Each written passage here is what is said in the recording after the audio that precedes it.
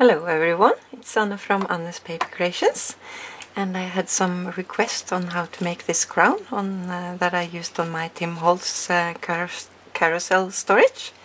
So I will share how I made it. I can first tell you this is made from grunge board. It's a Tim Holtz grunge board, and that's very sturdy and flexible. So take this out of the way, and yeah, this base here, you can also use this for some other things, so I will show you after we finish this up what other things you can make from this base. So then we can get started. For this we need some circles, and I cut 2 in papers and 1 in grunge board, and a strip of paper that I scored on 3/8 of an inch, and then I cut this so it can be folded. So just cut it like so. Move this away. And then it's much more easy to fold around. So we can finish this up.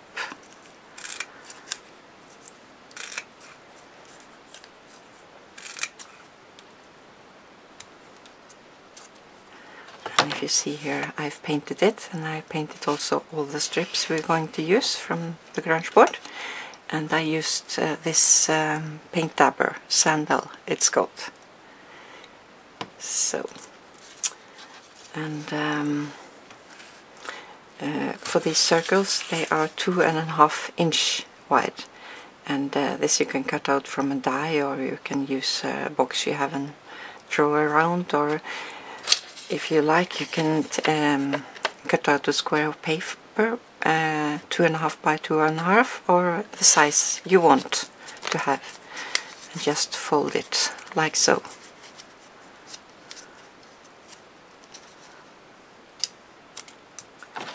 And then cut about like so.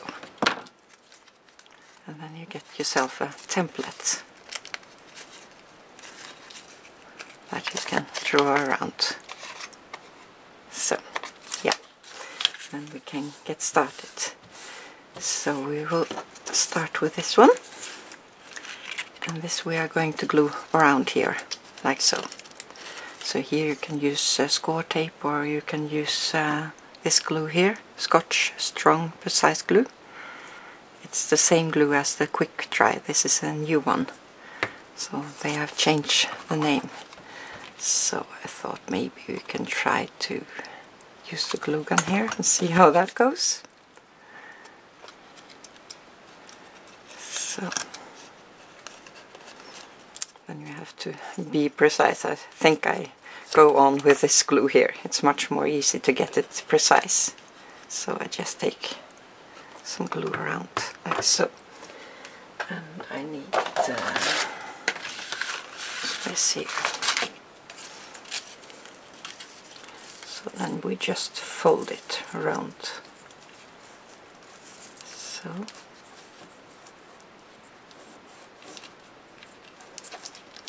And then we continue.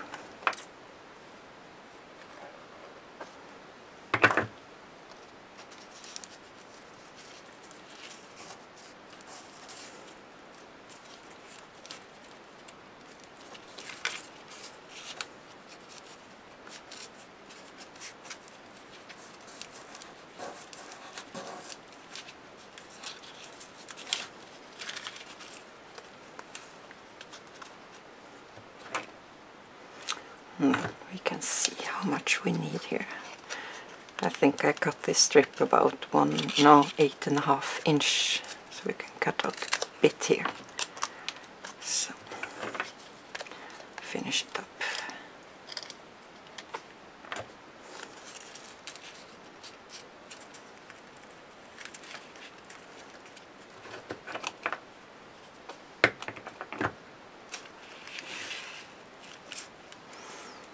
Sorry if I was a bit out of frame here, but I hope you got the idea.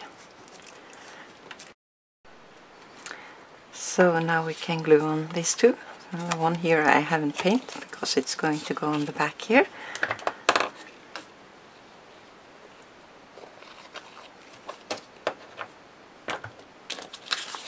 So just put that on.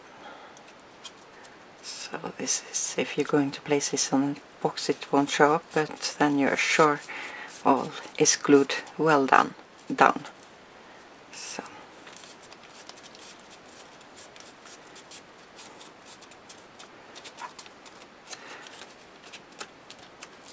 And I get a lot of requests of what glue I use, but it's important that you use the glue you like best. I like this glue. It's very strong and it glues fast down, but if you need a bit more time before it glues, you can use another glue. So just find out what's best or works best for you. So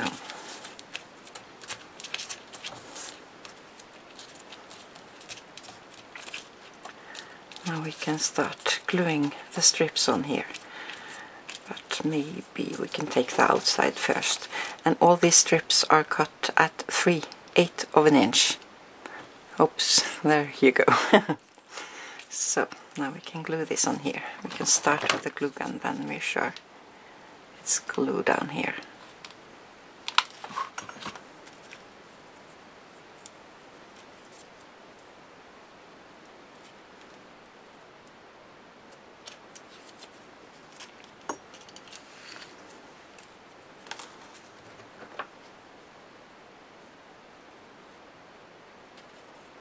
You can also use some score tape or around here.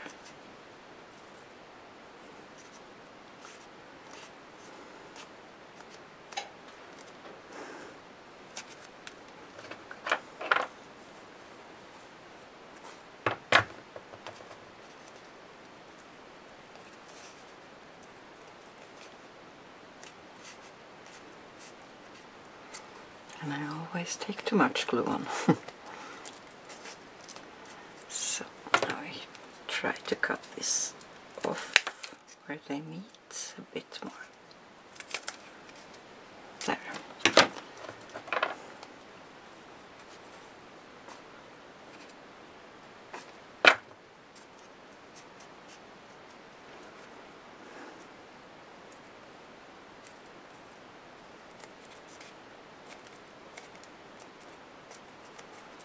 Maybe it was a bit too much here. Take a little bit more off. So.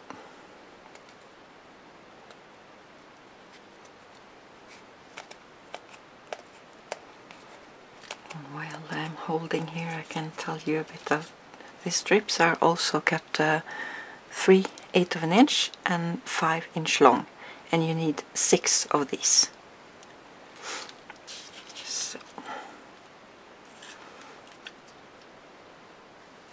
And here I find it most easy to use my glue gun. So I will start here with one.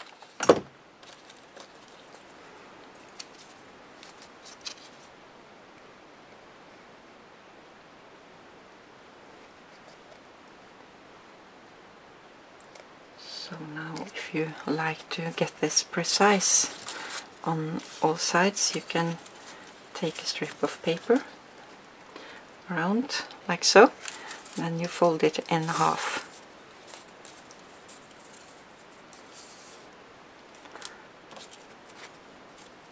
And then you can take a mark here if you like to, but I'm just gonna hold it here so I know where to go.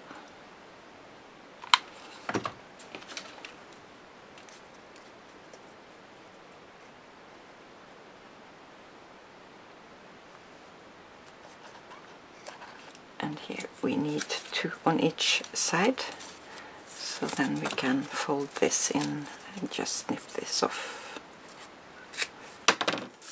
in 3.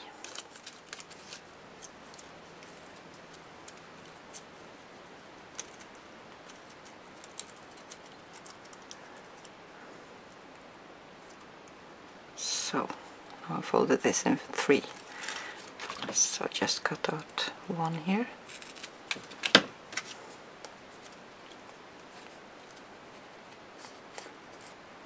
Now we can glue on the back here.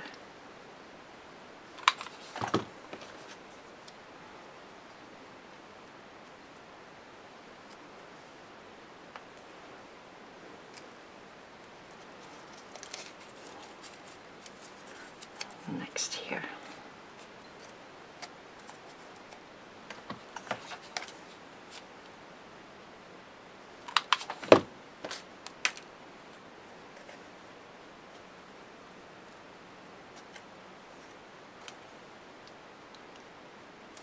So, oops. And from the other side. So you take it half into here.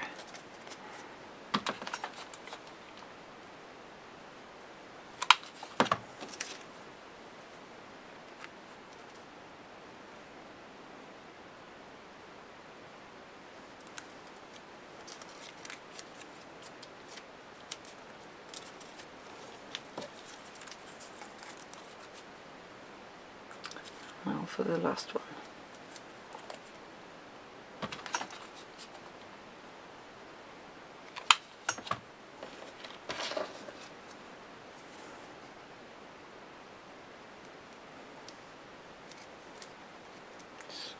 A bit more to the side. So now it looks like so. And then I've painted this is a wood. I'm not sure how much this measure, maybe 3/4 of an inch. It's a bit hard to measure here. Yeah, I think about 3/4 of an inch. But you can make some from Fimo or clay if you like to. So now we are going to fold this over like so and glue it on. So take a bit of glue here. So, I hope you can see this. Like so.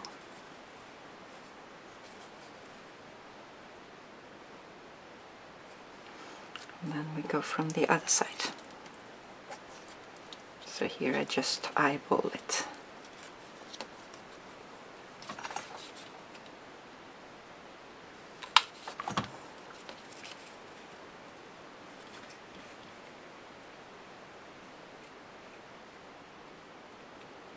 Try to get it in the middle here.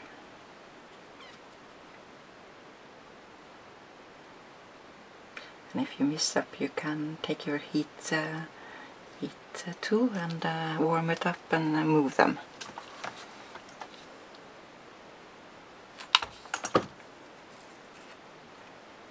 So, try to get them the same under here, if you can see.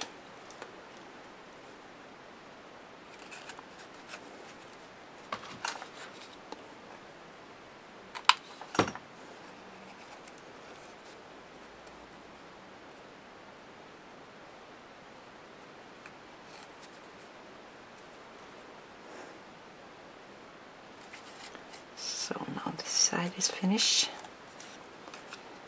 So we finish on this side.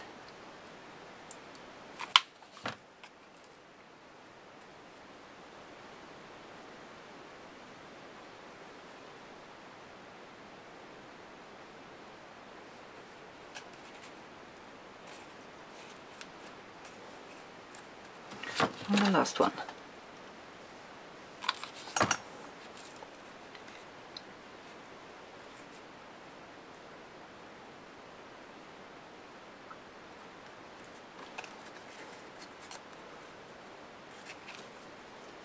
So now you see this goes down like so, so you can help it a bit. So now you can put anything on the top you like, and you can put some flowers inside and yeah, decorate it as you like. Here I see this is a bit not straight here, so here I can use my heat tool and warm it up and bend it back a bit. So you have to work a bit with it. So, and you can put a heart on here if you like to, or you can use this one. I'm going to use this for a project, so I think I will glue this on the top here. So I'm going to make a box with this on the top, so then you see what I've done. Like so. And these are cut out 3 layers of chipboard and painted gold. And I can show you the die here I use. It's the movers and shapers from Tim Holtz. So, and this you also can use as a crown for a girl party, birthday party or something, or a boy. And then you just don't take this under, and you take it much more wider, and then you can cut out this when you made this bigger and have a rump as a princess crown, like so. And the die here is, what doesn't say here, yeah, distressed doily. So, but you can use your punches or make something fine here. And this base here you can also make a basket out of. I've started one here. I think I will zoom out a bit. Wrong way. Like so. And then you just have to make sure that you have 10 or 12 or not 13, because then it won't meet up when you...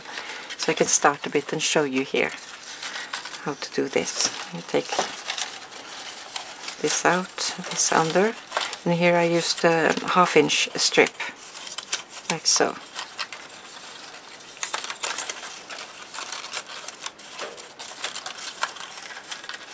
If you get the idea here, and then you can glue it on the back here if you like to make it a bit sturdy, so you know it's in shape.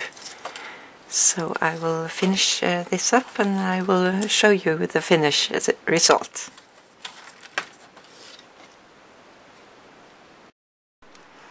I forgot to say, if you haven't done anything like this before, for the next round here you start the opposite way. So when this is over you go under here and glue it on the back. And if you have 2 short strips you can just glue it on the back and continue around. And this you also can make some from squares and make maybe a lid on the top, and then you just take some of these a bit longer so it can be folded over. So yeah, I'll be back. So now I've got it so high as I want it, so I thought I'd show you how I finish it up on the top here. So I cut off, yeah, you see here. So on the back side these are loose, so we are going to glue them down. So I just use my glue gun here. And this one we're going to flip over, like so, and glue them down.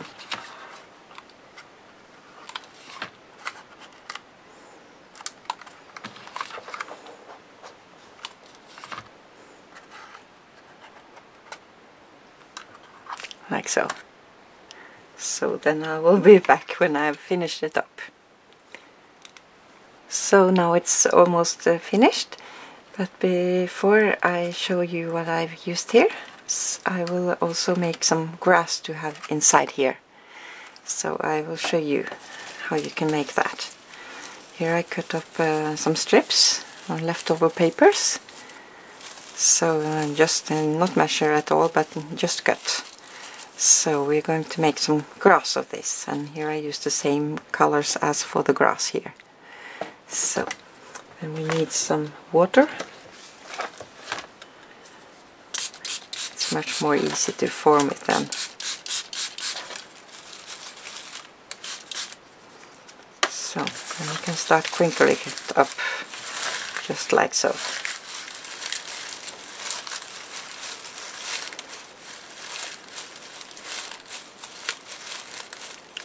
So now this can be put in the basket here.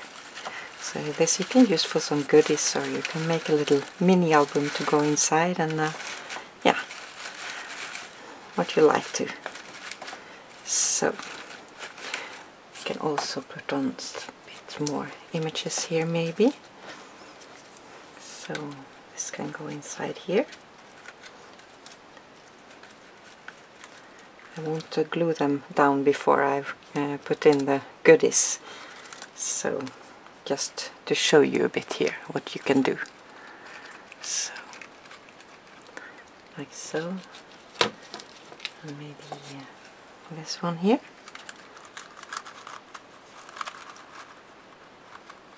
Like so, and now I can put some Easter goodies or eggs or anything. So I made this as a Easter basket. So for the papers I've used here, I've got fussy cut out from Graphic 45, and it's Once Upon a Springtime collection. And for the grass here, I used this dye here. It's C6 dye, grass dye. And I also used Martha Stewart's grass dye. But if you don't have this, you can cut this grass as the same way we did under the crown, to create your own grass. And for the handle here, I used this punch from Martha Stewart, but you can use any punch or any stripe you like here. It's just to give you some ideas. So yeah, I think that was all. A little bow on the back here, and maybe I put a little image here as well. So I hope you will try it out. It's an easy and fast project to make for a gift for a friend or so. So thank you so much for watching, and I wish you all a happy and a great day. Take care. Bye bye.